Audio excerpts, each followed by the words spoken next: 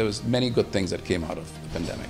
Number one was us as humans, the love, life is short. That was the biggest experience. Second, I just had so much time to actually think about life, right?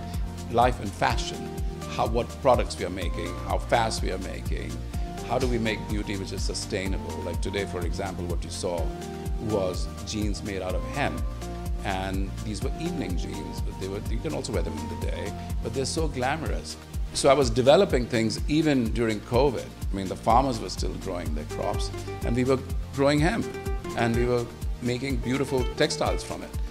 Inspiration is very simple, actually. It's about beauty, it's about the world, it's about us as humans, that we love glamour and we love dressing up, and we just want to get on to the next chapter of our life from our sweats.